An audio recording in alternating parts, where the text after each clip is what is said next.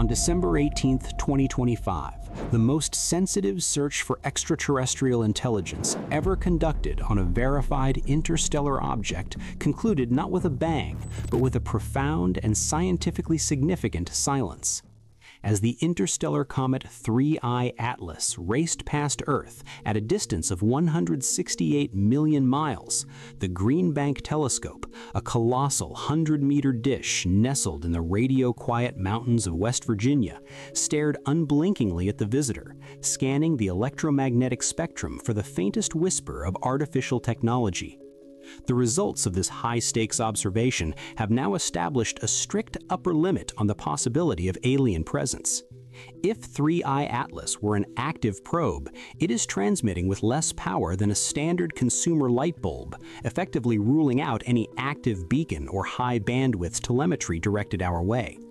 This moment represents the culmination of months of intense speculation and serves as a definitive data point in our ongoing quest to distinguish between the natural debris of the galaxy and the artifacts of other civilizations. By confirming that the object is radio silent down to a transmitter power of just 0.1 watts, humanity has effectively closed the book on the alien hypothesis for this specific visitor, pivoting the narrative from science fiction back to the equally fascinating realm of cometary physics. To understand the magnitude of this specific observation, one must first appreciate the unique nature of the target itself. 3I Atlas was not merely another rock, it was a hyperbolic intruder, an object that fell into our solar system from the galactic north with a velocity so extreme, exceeding 80 kilometers per second at its peak, that it could possibly not be bound to our sun. Discovered in the summer of 2025 by the Atlas Sky Survey, it was immediately identified as a messenger from another star system, only the third such object ever cataloged by human astronomers. Unlike its predecessors, Oumuamua and 2I Borisov, 3I Atlas offered a Goldilocks opportunity. It was brighter and closer than Borisov, yet displayed more predictable behavior than the enigmatic Oumuamua. However, the shadow of Oumuamua loomed large over the mission planning. That first visitor had displayed anomalous acceleration without visible gas jets, a trait that led reputable scientists to seriously consider the possibility of a light sail or an artificial craft.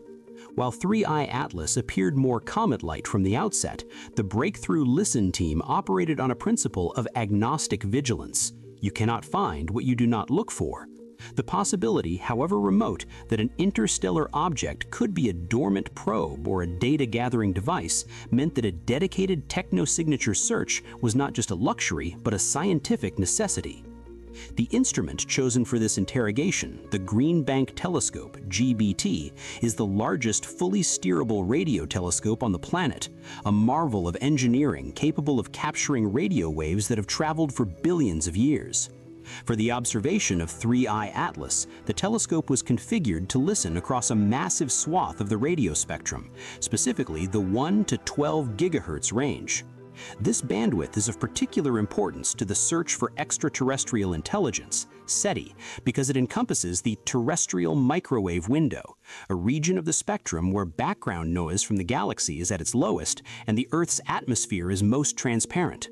Within this window lies the water hole, a quiet band between the spectral lines of hydrogen and hydroxyl, universally considered a logical meeting place for interstellar communication. If an alien civilization intended to build a probe that could communicate across the vast distances of space, the laws of physics suggest they would utilize these frequencies to minimize signal degradation. By targeting this specific range, the researchers were effectively tuning their receiver to the universal emergency channel, ensuring that if 3I Atlas were speaking, we were listening on the right frequency. The methodology employed during the observation window was designed to be rigorous and redundant, mitigating the risk of false positives that has plagued SETI research in the past. The team utilized a technique known as nodding, where the telescope alternates its focus between the target object and a patch of empty sky. This on-off cadence is the primary filter for separating local interference from genuine extraterrestrial signals. In our modern age, the radio spectrum is polluted with the noise of human civilization, GPS satellites, Starlink constellations, high-altitude aircraft, and terrestrial radar. If a signal is detected while the telescope is pointed at the comet, the on phase, and persists when the telescope looks away, the off phase, it is confirmed as local interference. A true technosignature would appear only when the dish is locked onto the coordinates of 3I Atlas. Over the course of the observation, the GBT performed these nods with mechanical precision, collecting terabytes of raw voltage data that captured the dynamic radio environment of the object during its closest approach to Earth. Processing this immense dataset required the use of the SETI pipeline, a sophisticated software suite designed to hunt for narrowband signals. In the chaotic cacophony of the cosmos, nature is a broadband broadcaster. Quasars, pulsars, and gas clouds emit radio waves that are smeared across wide frequency ranges. Intelligence, by contrast, is efficient. An artificial transmitter compresses energy into a tight, narrow frequency to maximize range and clarity. The SETI algorithms combed through the 1 to 12 gigahertz data, looking for these telltale spikes of concentrated energy. However, the search was complicated by the Doppler effect. Because 3I Atlas was moving relative to Earth at a staggering speed, any signal it transmitted would drift in frequency, sliding up or down the dial like the siren of a passing ambulance. The software had to account for thousands of potential drift rates, effectively de-smearing the data to unhover signals that might otherwise be masked by the object's motion. This computational hurdle is significant, requiring massive processing power to ensure that a drifting alien signal isn't discarded as noise. The sensitivity achieved by this configuration was unprecedented in the history of interstellar studies. The analysis determined that the GBT could detect a transmitter with an effective isotropic radiated power, or EIRP, of approximately 0.1 watts. To contextualize this figure, it is roughly equivalent to the power output of a standard mobile phone or a weak handheld walkie-talkie. Most deep space probes launched by humanity, such as the Voyager or New Horizons spacecraft, utilize transmitters with power outputs ranging from 12 to 20 watts to bridge the gap between the outer solar system and Earth.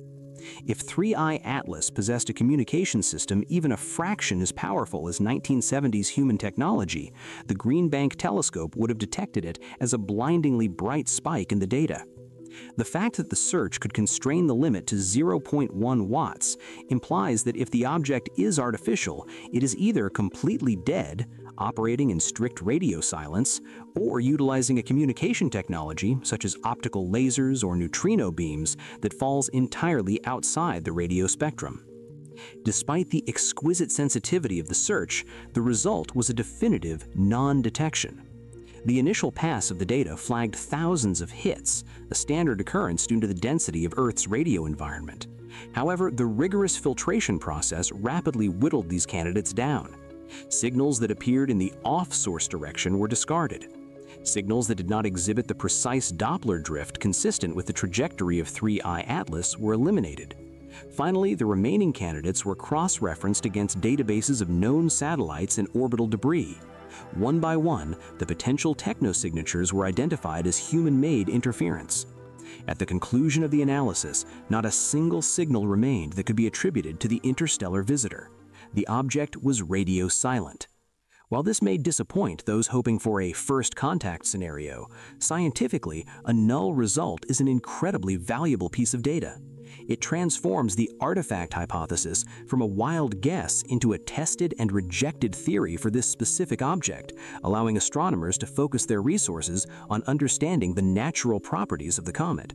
The radio silence from Green Bank aligns perfectly with the multi-messenger data collected by other observatories, creating a unified picture of a natural object.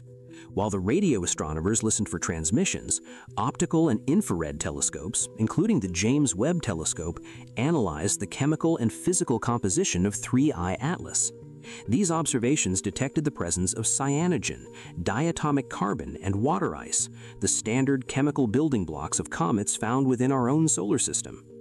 Furthermore, as the object approached the Sun, it developed a distinct greenish coma and a faint tail, behaviors driven by the sublimation of ices. The anomalies that had fueled speculation, such as its slight non-gravitational acceleration, were successfully modeled as the result of natural outgassing jets pushing the nucleus, a phenomenon well understood in cometary physics. The convergence of the radio non-detection with the optical confirmation of volatile outgassing cements the consensus. 3I Atlas is a chunk of dirty ice and rock ejected from a dying solar system eons ago, drifting through the void until chance brought it briefly into our view. The broader implications of this study extend far beyond the specific identity of 3I Atlas. They validate the maturity of our planetary defense and SETI capabilities.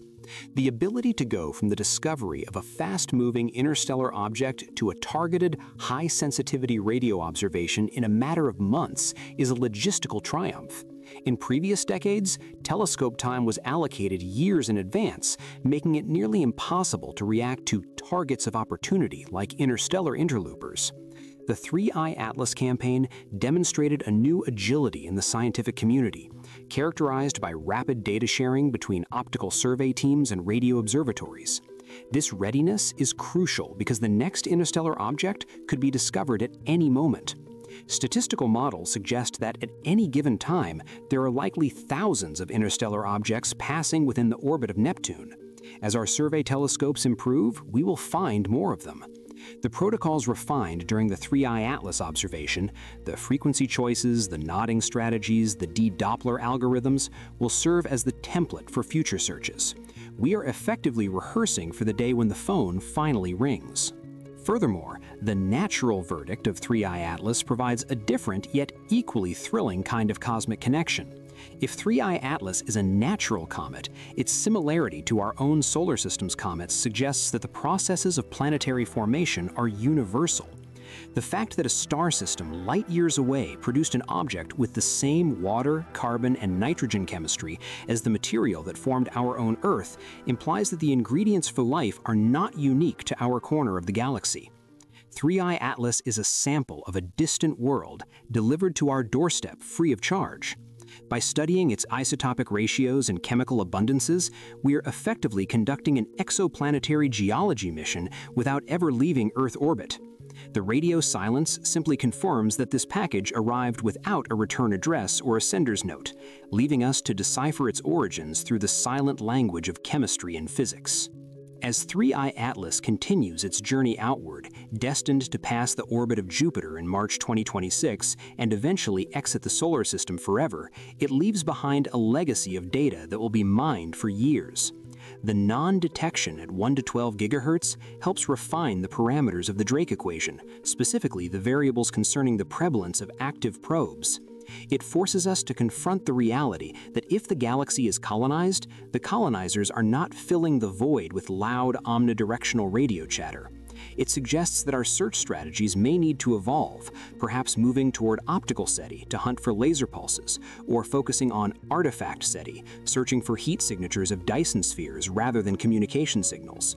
The silence of 3I Atlas is a data point that narrows the search space, saving future researchers from chasing ghosts in the same frequency bands. Ultimately, the breakthrough listen observation of 3I Atlas serves as a testament to human curiosity and the scientific method. Faced with an unknown object from the depths of space, humanity did not succumb to fear or baseless superstition. Instead, we turned our most powerful instruments toward the sky and asked a direct question. We applied the rigors of physics, mathematics, and engineering to investigate the unknown. The answer we received, that the object is silent, natural, and ancient, does not diminish the wonder of the event. It reminds us that the universe is vast, filled with wandering stones that carry the history of dead stars, and that we, the watchers on this pale blue dot, have finally developed the eyes and ears to greet them. The search continues, not because we found something this time, but because we now know exactly how to look when the next visitor arrives.